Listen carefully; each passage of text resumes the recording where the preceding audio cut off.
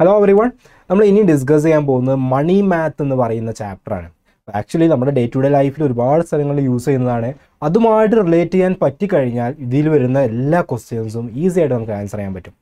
Profit, loss, so we profit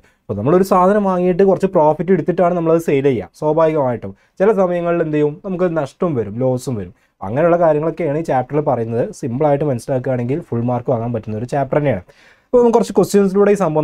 Questions profit profit. Loss. Discount. This chapter profit, loss, discounting. One question question concepts discuss. Question Thomas bought 10 cents of land at 75 rupees a cent. He spent 50,000 rupees to build a wall around and 60,000 rupees to dig a well. He sold the plot at 90 rupees a cent. Was it a gain or loss for him? How much? Land വാങ്ങിയിട്ടുണ്ട് ഒരു സെന്റിന് 75000 rupees എന്നുള്ള രീതിയിൽ 10 saint വാങ്ങി.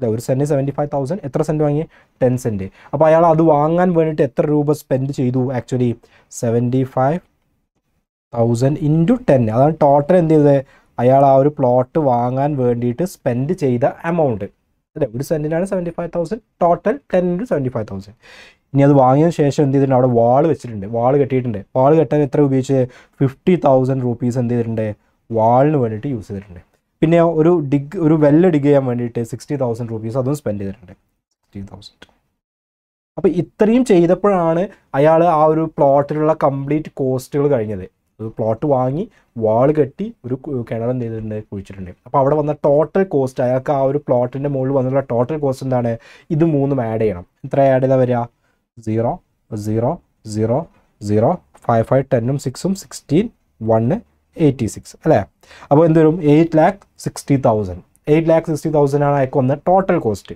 ഇനിയോ അയാൾ വിൽക്കുന്ന എത്രയൊക്കെയാണ് 90,000 rupees per സെൻറ്റിന് ഒരു സെൻറ്റ് 90,000 ടോട്ടൽ എത്ര സെൻറ്റ് ഉണ്ട് അവിടെ 10 സെൻറ്റ് ഉണ്ട് അപ്പോൾ അവിടെ 90,000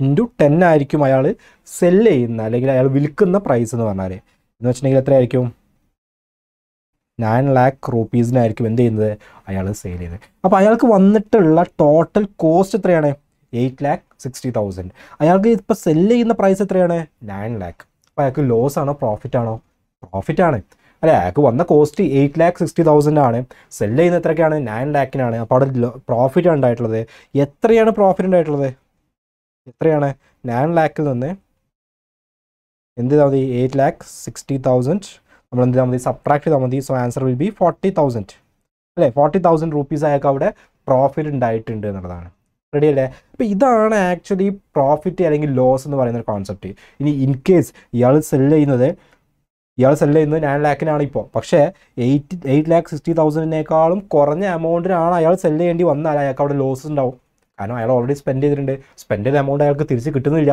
അപ്പോൾ അങ്ങനെയാണെങ്കിൽ അവിടെ ഉണ്ടാവുന്നത് എന്തായിരിക്കും ലോസ് ആയിരിക്കും അപ്പോൾ അങ്ങനെയാണ് ലോസ് ആണോ പ്രോഫിറ്റ് ആണോ അവിടെ ഉണ്ടാവുന്നത് എന്നുള്ളത് നമ്മൾ ഡിഫൈൻ ചെയ്യാം ഓക്കെ ഇനി എങ്ങനെയാണ് ഈ പ്രോഫിറ്റിൻ്റെയൊക്കെ പെർസെൻറ്റേജ് കാണുക എന്നുള്ളതാണ് നമ്മൾ അടുത്തൊരു ക്വസ്റ്റ്യനിലൂടെ നോക്കാൻ പോകുന്നത് ഒരു ക്വസ്റ്റ്യൻ ഇവിടെ ഉണ്ട് an അൽമിറ bought for 5,000 rupees was sold for 5,600 rupees what is the profit percent എന്നുള്ളതാണ് അതായത് ഒരു അൽമിറ എന്ത് ചെയ്തിട്ടുണ്ട് 5,000 rupeesന് വാങ്ങി ഓക്കെ എന്നിട്ട് അത് എത്രക്കാണ് സെയിൽ നടത്തിയത് 5,600 rupeesന് എന്ന് വെച്ചാൽ അവിടെ ഒരു 600 രൂപ 600 rupees ഇൻക്രീസ് ചെയ്തിട്ട് സെയിൽ നടത്തി അപ്പോൾ അവിടെ വന്നിട്ടുള്ള പ്രോഫിറ്റ് എത്രയാണ് എത്ര രൂപയൊക്കെ പ്രോഫിറ്റ് കിട്ടി 5,600 5,000 സബ്ട്രാക്ട് ചെയ്ത് കഴിഞ്ഞാൽ എത്രയാണ് പ്രോഫിറ്റ് കിട്ടിയത് 600 rupees പ്രോഫിറ്റ് കിട്ടി പ്രോഫിറ്റിൻ്റെ പെർസെൻറ്റേജ് എങ്ങനെ കാണുക അയാൾക്ക് കിട്ടിയിട്ടുള്ള പ്രോഫിറ്റ് ബൈ കോസ്റ്റ് അല്ലെങ്കിൽ കോസ്റ്റ് പ്രൈസ് എന്നല്ലെങ്കിൽ കോസ്റ്റ് എന്നൊക്കെ പറയാം ഇൻറ്റു 100 ചെയ്യുമ്പോഴാണ് നമുക്ക് പ്രോഫിറ്റിൻ്റെ പെർസെൻറ്റേജ് കിട്ടുക അവിടെ കിട്ടിയ പ്രോഫിറ്റ് എത്രയാണ് 600 ബൈ കോസ്റ്റ് എന്ന് പറയുമ്പോൾ അത് ആദ്യം വാങ്ങാൻ എത്രയാണ് നമ്മൾ കോസ്റ്റ് വന്നത് എത്രയാണ് കോസ്റ്റ് വന്നത് 5,000 into 100 ചെയ്താൽ നിങ്ങൾക്ക് പ്രോഫിറ്റിൻ്റെ പെർസെൻറ്റേജ് കിട്ടും സോ 0 0 0 0 ക്യാൻസൽ ചെയ്തു ഇവിടുന്ന് ഒരു 0 ഇവിടുന്ന് ഒരു 0 ക്യാൻസൽ ചെയ്തു 60/5 എത്ര വരിക 12 സോ 12% പ്രോഫിറ്റിനാണ് എന്ത് ചെയ്തിട്ടുള്ളത് അയാൾ അവിടെ സെയിൽ നടത്തിയിട്ടുള്ളത് ഓക്കെ 5,000 വാങ്ങി 5,600 കൊടുത്തു 600 rupees ആണ് പ്രോഫിറ്റ് ഉള്ളത് പ്രോഫിറ്റിൻ്റെ പെർസെൻറ്റേജ് എന്ന് പറഞ്ഞാൽ profit divide by cost price into 100 എന്നുള്ളതാണ് അതിൻ്റെ ഇക്വേഷൻ അതിലിട്ട് കൊടുത്തു കഴിഞ്ഞാൽ 12% ആണ് നമുക്ക് അവിടെ വന്നിട്ടുള്ള പ്രോഫിറ്റ് എന്നുള്ളത് കിട്ടും ഓക്കെ അടുത്തൊരു ക്വസ്റ്റ്യൻ നോക്കാം. ഇതുപോലത്തെ സിമിലർ ക്വസ്റ്റ്യൻ തന്നെയാണ്. A T V boat four 12,000 rupees was sold for 10,200 rupees. What is the loss percentage? തൊട്ട് മുന്നേ നോക്കുകയാണെങ്കിൽ 5,000 വാങ്ങിച്ചിട്ട് 5,600 rupeesന് സെയിൽ നടത്തിയിട്ടുണ്ട്. 600 rupees പ്രോഫിറ്റാണ് വന്നത്. പക്ഷേ ഇവിടെ എന്താ സംഭവിക്കുന്നത്? 12,000 വാങ്ങിയിട്ട് എത്രക്കാ സെയിൽ നടത്തിയത്? 10,200 rupeesനാണ്. 12,000 വാങ്ങിയിട്ട് 10,200 rupeesന് സെയിൽ നടത്തുകയാണെങ്കിൽ അവിടെ പ്രോഫിറ്റാണോ ലോസാണോ വരുന്നത്? ലോസാണ് വരുന്നത് അല്ലേ, നഷ്ടമാണ് വരുന്നത്. അപ്പോൾ ഇവിടെ എത്ര നഷ്ടം വന്നു? ലോസ് എത്രയാണ്? 12,000 വാങ്ങിയ സാധനം 10,200 സെയിൽ ചെയ്യുന്ന സമയത്ത് അവിടെ 1,800 rupees ലോസാണ്. നിങ്ങൾ സബ്ട്രാക്ട് ചെയ്ത് നോക്ക്. 12,000 10,200 സബ്ട്രാക്ട് ചെയ്ത് കഴിഞ്ഞാൽ 1,800 rupees ലോസാണ് വന്നിട്ടുള്ളത്. അപ്പോൾ ലോസിൻ്റെ പെർസെൻറ്റേജ് എങ്ങനെ കാണുക? ലോസ് പെർസെൻറ്റേജ് എങ്ങനെ കാണുക? Loss divide by cost price into 100 ചെയ്താൽ മതി. ഓക്കെ, പ്രോഫിറ്റ് പെർസെൻറ്റേജ് ആണ് കാണേണ്ടതെങ്കിൽ profit by cost price into 100 ചെയ്താൽ മതി. ലോസ് പെർസെൻറ്റേജ് ആണെങ്കിൽ loss by cost price into 100. കാരണം രണ്ടും സെയിം പരിപാടിയാണ്. ഒന്നിൽ ലാഭമാണ് ഉണ്ടാകുന്നത്, ഒന്നിൽ നഷ്ടമാണ് ഉണ്ടാകുന്നത് എന്നുള്ള ഡിഫറൻസേ ഉള്ളൂ. ഓക്കെ, സോ ലോസ് എത്രയാണ്? 1,800 ബൈ കോസ്റ്റ് എത്ര വാങ്ങാൻ വേണ്ടി അയാൾക്ക് ഉണ്ടായ എക്സ്പെൻസ് എത്രയാണ്? 12,000 ഇൻറ്റു 100. 0 0 0 0 ക്യാൻസൽ ചെയ്തു. ഇവിടുന്ന് 0 ക്യാൻസൽ ചെയ്തു. 180/12 നിങ്ങൾക്ക് ഡിവൈഡ് ചെയ്യാൻ പറ്റുമോ? 18 എത്ര പ്രാവശ്യം പോകും? ഒരു പ്രാവശ്യം. 1 × 12 12 6 60 5 times 12 വരും. 5 × 12 60 0 0. സോ ആൻസർ എന്തായിരിക്കും? 15%. അപ്പോൾ 15% ലോസ് ആണ് ഉണ്ടായിട്ടുള്ളത്, പ്രോഫിറ്റ് അല്ല. 15% ലോസ് ആണ് എന്ത് ചെയ്തിട്ടുള്ളത്? അയാൾക്ക് അവിടെ വന്നിട്ടുള്ളത് എന്നാണ്. റെഡി? അപ്പോൾ ഈ ഒരു പോയിന്റ് ക്ലിയർ ആയിട്ട് മനസ്സിലായിട്ടുണ്ടാവും വിചാരിക്കുന്നു. അടുത്ത question. 10 kilograms of tomatoes were bought for 270 rupees. 270 rupees. Of this 1 kilogram was spoiled. To get 20% profit, at what price a kilogram should the remaining be sold എന്നുള്ളതാണ്. ഓക്കെ, എന്ന് വെച്ചിട്ടുണ്ടെങ്കിൽ 10 kilograms of tomatoes എന്ത് ചെയ്തിട്ടുണ്ട്? വാങ്ങിച്ചിട്ടുണ്ട്. എത്ര രൂപീസിന്? 10 kg എത്ര രൂപീസിനാണ് വാങ്ങിച്ചിട്ടുള്ളത്? 270 rupeesന് വാങ്ങിച്ചിട്ടുണ്ട്. അതിൽ 1 kg കേടുവന്നു പോയി. 1 kg കേടുവന്നു. ഇനി എത്ര kg ഉള്ളൂ സെയിൽ ചെയ്യാൻ? 9 kg ഉള്ളൂ. ആ 9 kg എന്ത് ചെയ്തിട്ടുണ്ട്? 20% പ്രോഫിറ്റ് കിട്ടുന്ന രീതിയിൽ അയാൾ വിറ്റിട്ടുണ്ട്. അങ്ങനെയെങ്കിൽ 1 kgക്ക് എത്രയായിരിക്കും എന്നാണ് ചോദിച്ചത്. At what price A kilogram should the remaining be sold എന്നാണ് ചോദിച്ചത്. അതായത് ബാക്കിയുള്ളതിൽ ഓരോ kgയും എത്രയൊക്കെയാണ് അയാൾ സെയിൽ ചെയ്തിട്ടുണ്ടാവുക. അപ്പോൾ 1 kgക്ക് X rupees ആണെന്ന് വിചാരിക്കുക. 1 kgക്ക് X. Okay, X rupees per kg ആണെങ്കിൽ ആ 9 kgക്കും കൂടെ എത്ര രൂപീസ് വേണ്ടി വരും? 9 × X. അല്ല, 1 kgക്ക് 10 rupees ആണെങ്കിൽ 9 × 10 90 rupeesന് കിട്ടും. 1 kgക്ക് 20 ആണെങ്കിൽ 9 × 20. 1 kgക്ക് X ആണെങ്കിൽ 9 × X. അത് എത്രയും നമുക്കറിയാം, നമുക്ക് കണ്ടുപിടിക്കേണ്ടേ. അപ്പോൾ അയാൾ ശരിക്കും സെയിൽ നടത്തുന്നത്, സെയിൽ പ്രൈസ് എന്ന് പറഞ്ഞാൽ എത്രയാണ്? 9X ആണ്. കോസ്റ്റ് പ്രൈസ് എന്ന് പറഞ്ഞാൽ എത്രയാണ്? കോസ്റ്റ് പ്രൈസ് അത് 270 ആണ്. 20% എന്താണ്? പ്രോഫിറ്റ് പെർസെൻറ്റേജ് ആണ്. അല്ലേ, പ്രോഫിറ്റിൻ്റെ പെർസെൻറ്റേജ് ആണ് എന്ത്? 20%. അപ്പോൾ നിങ്ങൾക്ക് അറിയുന്ന ഒരു ഫോർമുല ഉണ്ട്. എന്താണ്? Profit percentage is equal to profit by cost price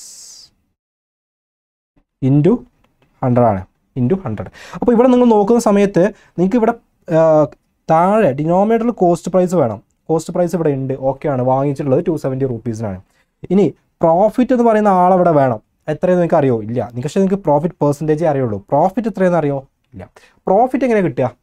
നമ്മൾ സാധനം വാങ്ങി എന്നിട്ട് വിറ്റു. പ്രോഫിറ്റ് എങ്ങനെ കിട്ടുക?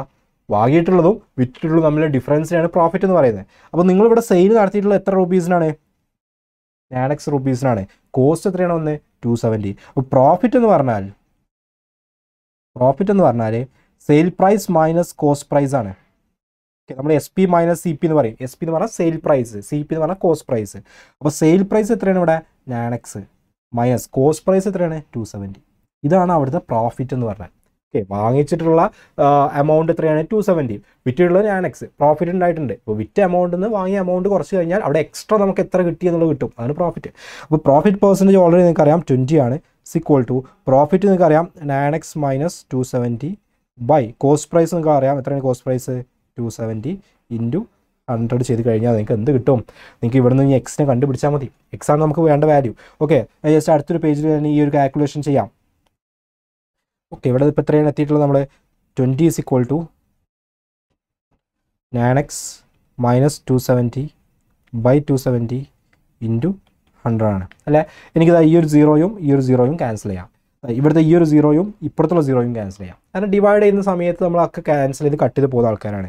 ബാക്കി ഞാനുള്ളത് ഈ ഡിനോമിനേറ്ററുള്ള 27 ഞാൻ അപ്പുറത്തോട്ട് കൊണ്ടുപോകുകയാണെങ്കിൽ 2 into 27 is equal to 9x minus 270 വരും.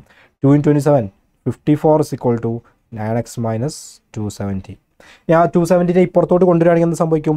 54 plus 270 is equal to 9x വരും. Is equal to 9x. Ready അല്ലേ? അപ്പോൾ 54 പ്ലസ് 270 എന്ന് പറഞ്ഞിട്ടുണ്ടെങ്കിൽ എത്ര വരിക? നിങ്ങൾ 270യുടെ കൂടെ 54 എന്ന് ആഡ് ചെയ്ത് നോക്കിയേ.